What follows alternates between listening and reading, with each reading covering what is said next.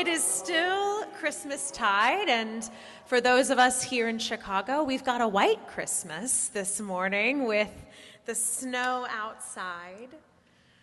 I hope wherever you are joining from that you still have that light of Christmas within you or perhaps around you. I certainly haven't taken down any of my Christmas decorations and won't for at least another week. We'll see. This morning I'm going to ask us, maybe challenge us, to hold multiple things at once. I want to ask us to hold the joy of Christmas, the spirit of going to tell it on the mountain, as well as these scriptures that we heard read this morning. I want to, before I begin, draw your attention to the image that's on the front of our bulletin this morning. This is an image by the artist Kelly Lattimore that's titled "Christ Under the Rubble." Will you pray with me? O Lord, may the words of my mouth and the meditations of our hearts be acceptable in your sight, O God, our strength and our Redeemer. Amen. O little town of Bethlehem, how still we see thee lie. Beneath thy deep and dreamless sleep, the silent stars go by. Bethlehem was indeed still this Christmas. Her streets were dark, devoid of the lights and decorations that typically adorn the city this time of year. Christmas was not canceled in Bethlehem, despite the way that many news outlets framed the story. Christmas came. Jesus was born, but without the usual festivity. Christmas instead came to silent streets as Palestinian Christians and others gathered in the shadow of war. The little town of Bethlehem is located in what was once known as Judea and is now known as the West Bank, which is a Palestinian territory occupied by Israel. If Jesus were born today, he would have been born in an occupied land. As one Palestinian pastor put it, if Christ were born today, he would be born under the rubble. Bethlehem is a significant location for all Abrahamic faiths. It is the birthplace of King David, a significant figure for both Judaism and Christianity, and it's the birthplace of Jesus, the Messiah of our faith, and one who's considered to be a prophet in Islam. So Bethlehem is a contested place. As is the rest of the Holy Land, it is a land claimed by many, politically, ethnically, culturally, religiously. It's a place I've read much about but have never visited myself. I hope to one day go. And it's a place that I cannot speak authoritatively about. I lack the years of study and experience that it would take to do so. And yet, this lack cannot and should not prevent speaking truth to the realities of this Christmas season. The reality is that there is war in Jesus' homeland. A war that cannot be understood on its own, but must be contextualized within centuries of ongoing violence. A war that began with horrific acts of terror and sexual violence against Israeli civilians. A war that has now displaced 80% of Palestinian civilians and developed into a humanitarian crisis with life-threatening shortages of food and water, a war with a death toll now of over 22,000, including migrant workers from other countries, aid workers, journalists, and thousands of children.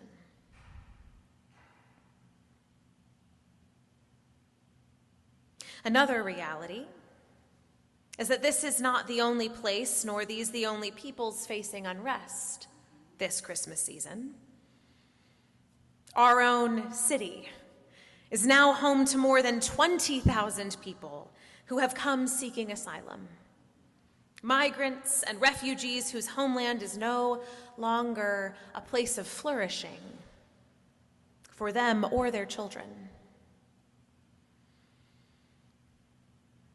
My friends, we can't faithfully celebrate Christmastide without grappling with these realities. Nor can we faithfully celebrate Christmastide without telling the full story of Jesus' birth. And these two, they're related. Because the full story of Jesus' birth includes not only this wondrous miracle of a baby, of Emmanuel, but also the reality of what scholar Kenneth Bailey calls the human potential for terror. Matthew chapter 2 picks up the story of what happens in the days following Jesus' birth. His arrival gained the attention of both foreign and local leadership, namely the Magi and King Herod. Let's start first with the Magi. It's a bit of a pet peeve of mine whenever I'm driving around before Christmas and I see nativity scenes with the Magi already there. They arrive later. They arrive after the birth. It was common practice for foreign dignitaries to come and to pay respects to a new ruler. That's who the Magi were. They were astrologers and dream interpreters who served the Persian king. And so they traveled from their homeland to honor the one interpreted as the new Jewish king, the baby Jesus. Now imagine their surprise when he was not to be found in the royal palace in Jerusalem, but rather in a peasant home in Bethlehem. And imagine the surprise of Mary, Joseph, and the other villagers at the arrival of a Persian caravan on their doorstep. For the Magi would not have traveled alone. That's perhaps another revision we could make to our nativity sets. It should include an entire caravan arriving to see the baby Jesus. The surprise does not diminish the joy, however, as the Magi prostrate themselves before Jesus and give the Holy Family precious and expensive gifts of frankincense, gold, and myrrh. But these are not the only gifts of the Magi. They also give the Holy Family the gift of safety and secrecy. The Magi had previously been called to meet with King Herod, who instructed them that once they were done, they should return to Jerusalem with a report on the child. But the Magi, these dream interpreters, they were warned of Herod's intentions. And so the caravan returned home by another road, depriving Herod of the exact identity and location of Jesus Christ.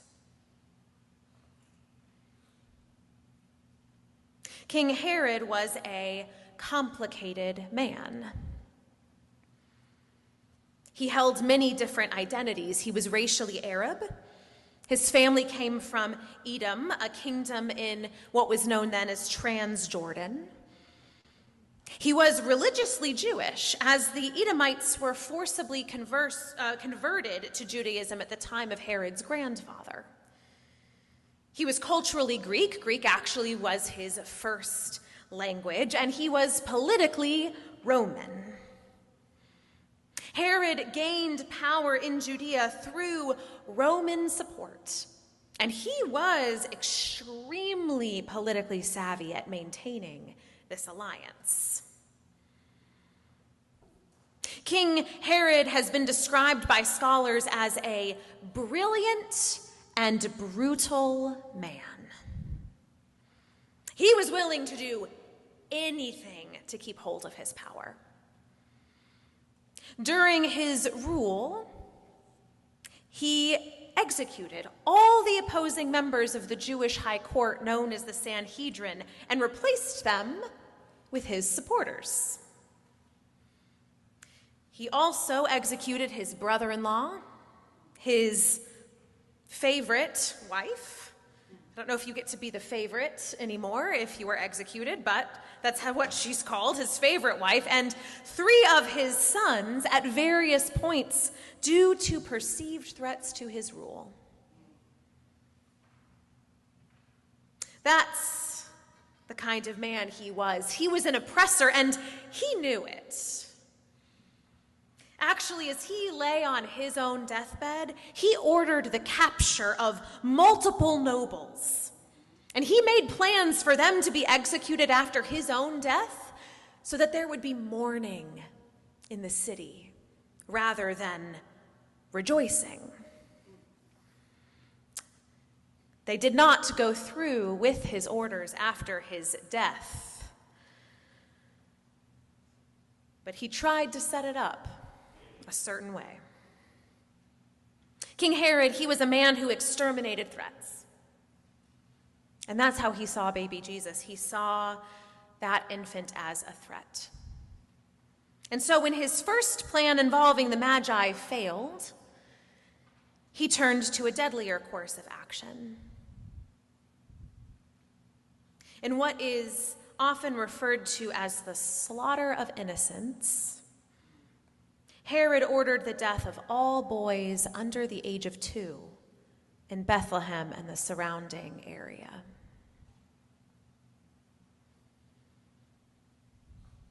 Jesus only escaped this fate because of a dream.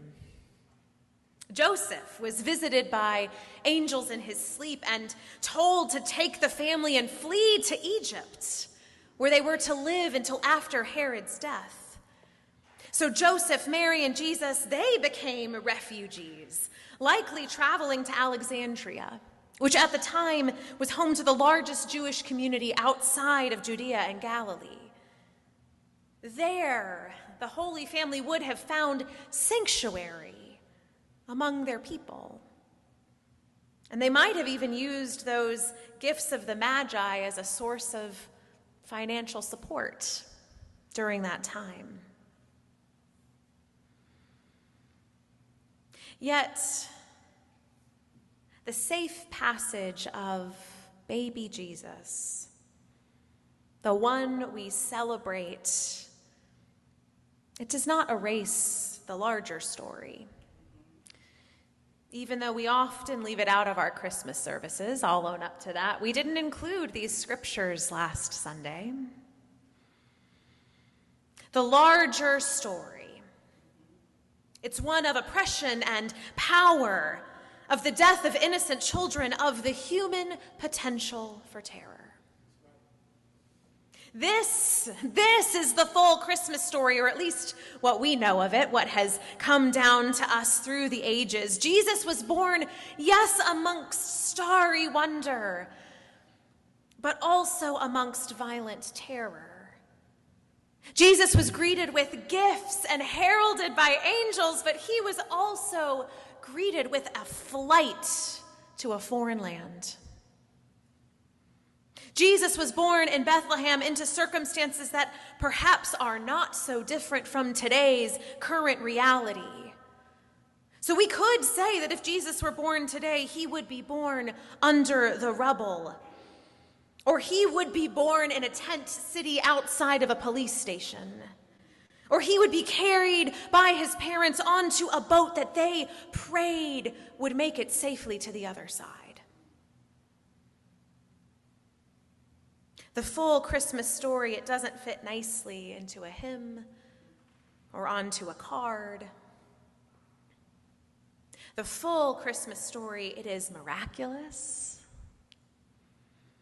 and precious and joyful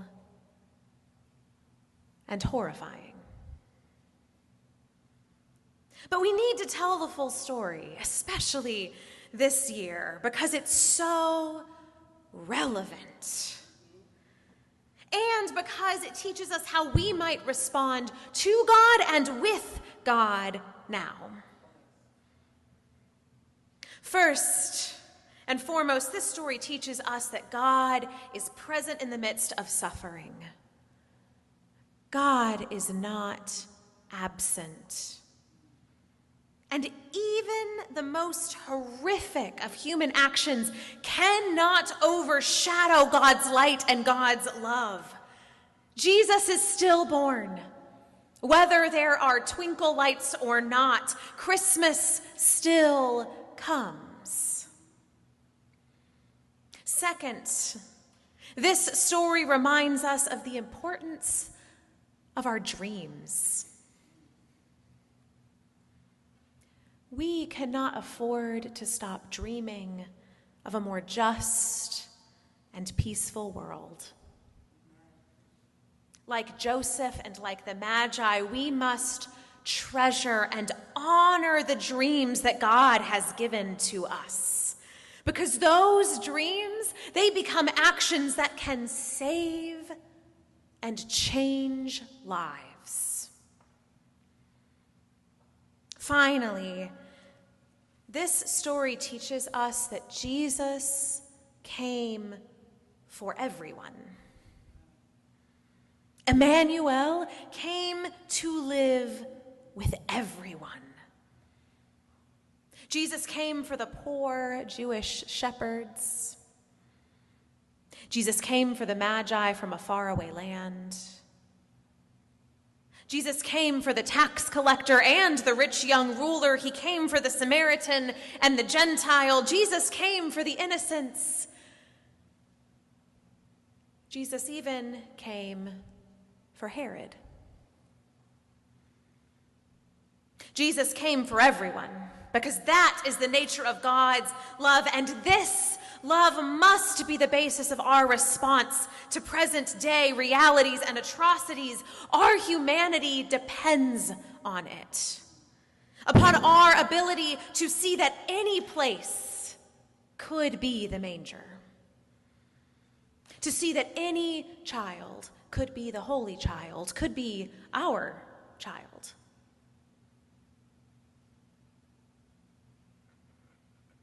O holy child of Bethlehem,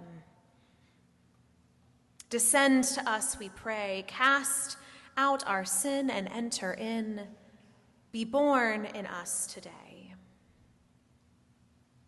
We hear the Christmas story, the full story that it tells. O come to us, abide with us, our Lord Emmanuel. Merry Christmas.